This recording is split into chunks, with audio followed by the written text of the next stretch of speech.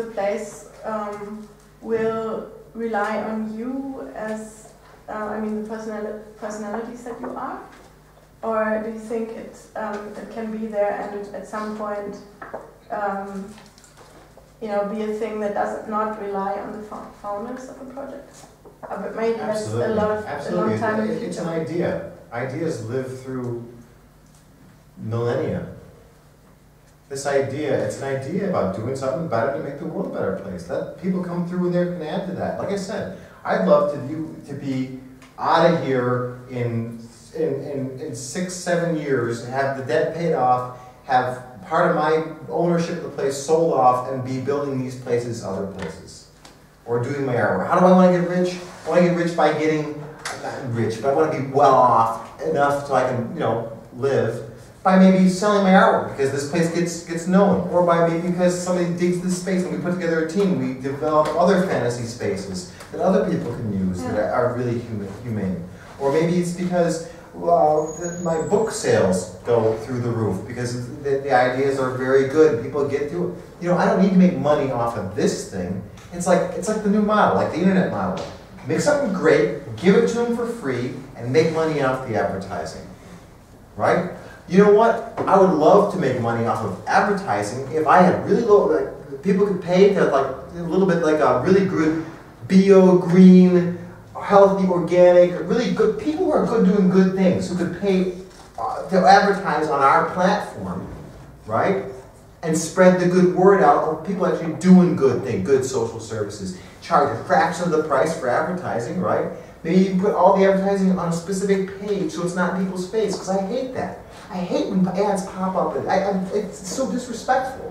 I think people would much rather go to a site where all the good news is and where they can interact with people in meaningful ways. And oh, by the way, I think I do need a new pencil holder or whatever. Well, let me go to the advertising section and see who they're associated with. That's how we redefine things.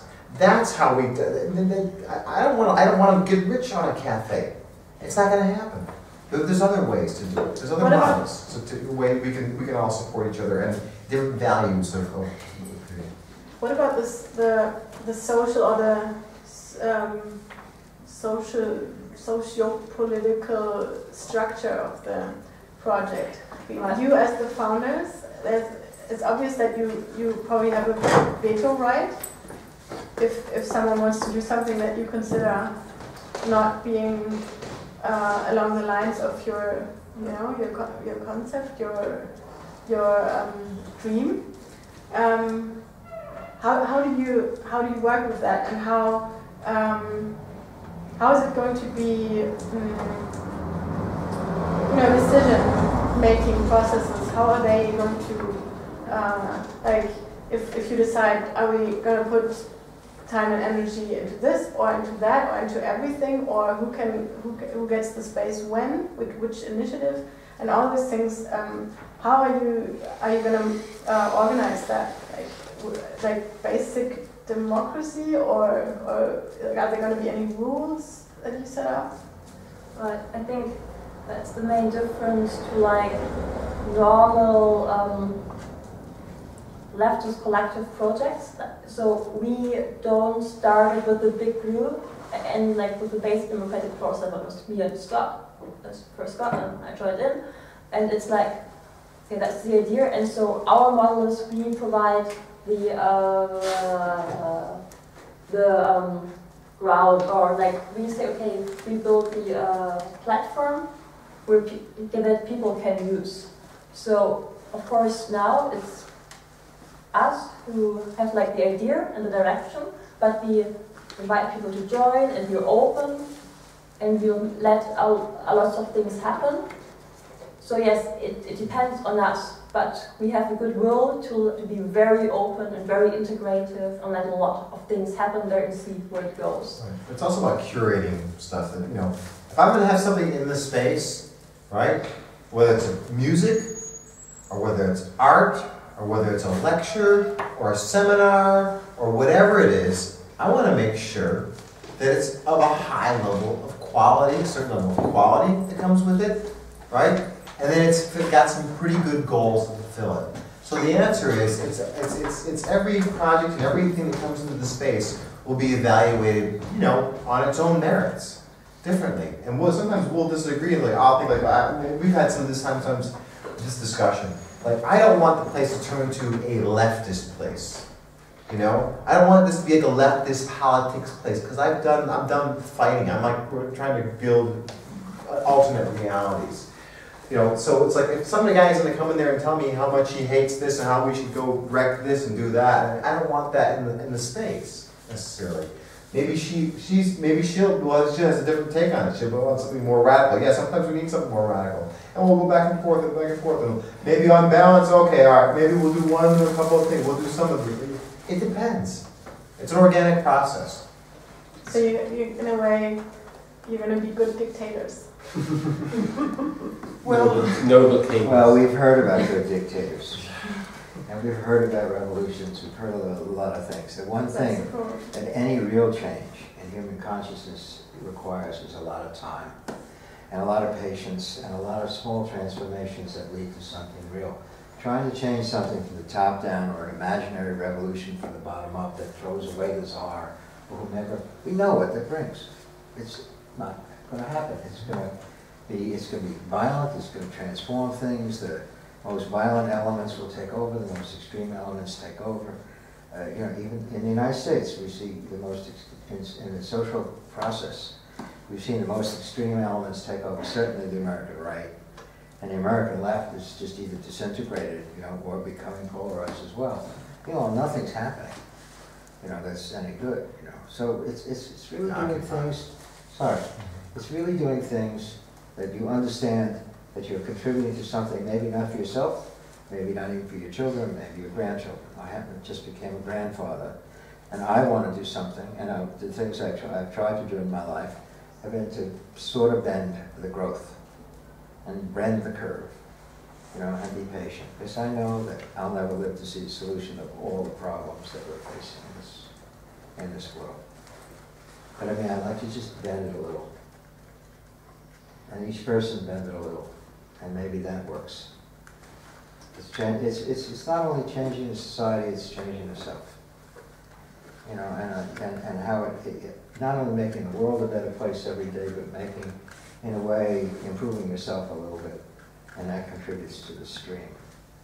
Of consciousness is how things happen, I think. Totally. Yeah, absolutely. So maybe this place, I see it, it's an improvement, it's a visual improvement, it's an aesthetic improvement, bends the curve a little bit. I'm willing to contribute something to that energy. I don't think I'm going to change the world here. I tried.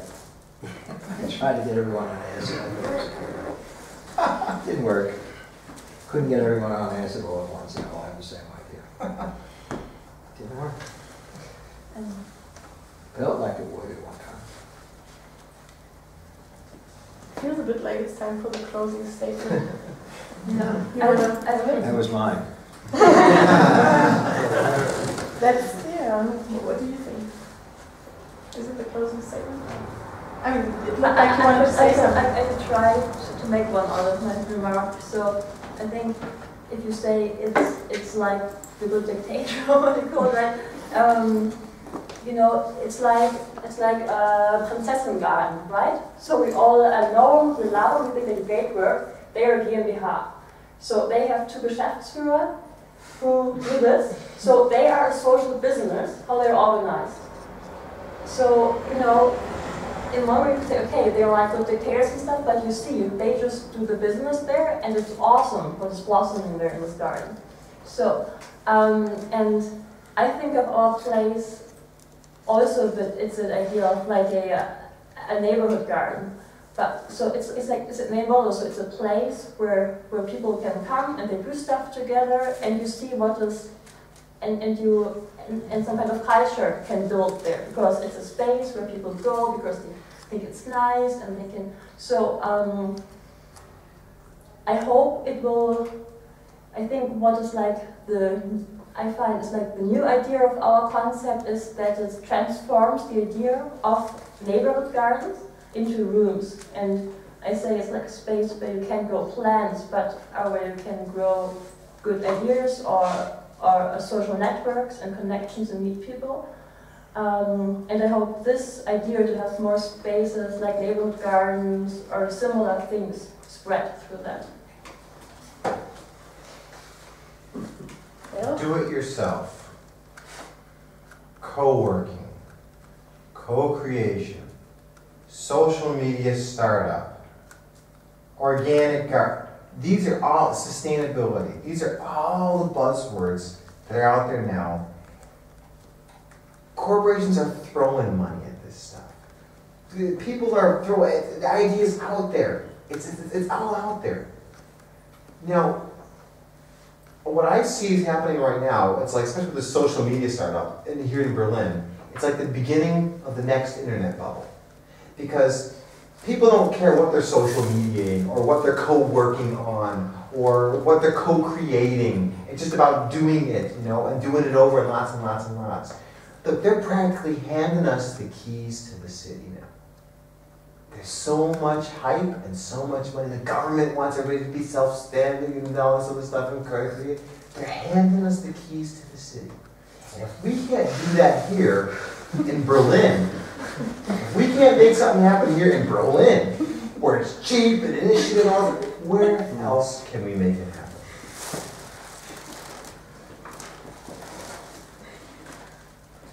Thanks a lot. I'll say. Yeah, thank you. Thanks for being here, everybody. That was wonderful.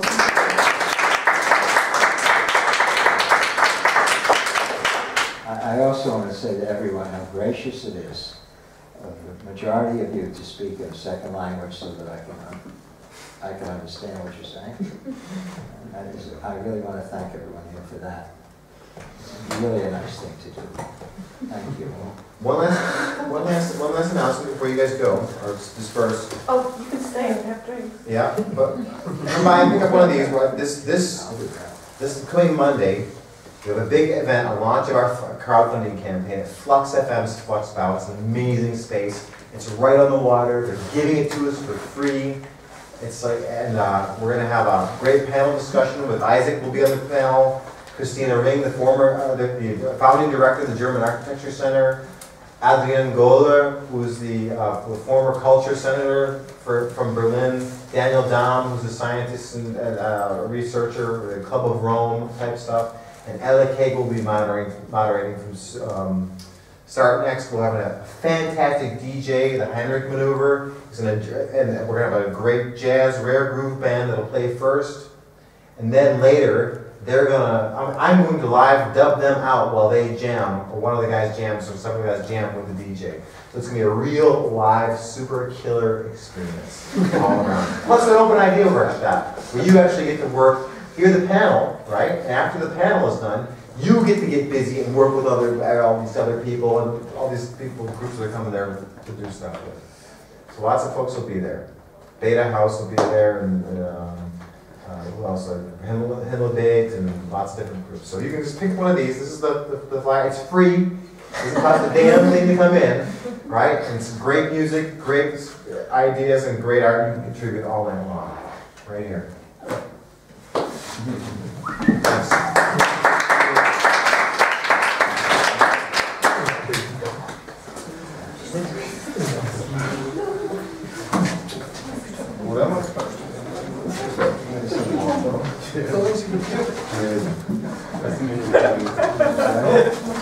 That's great.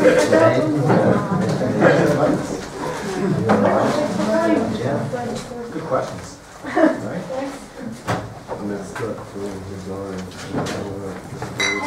What's the address, Scott?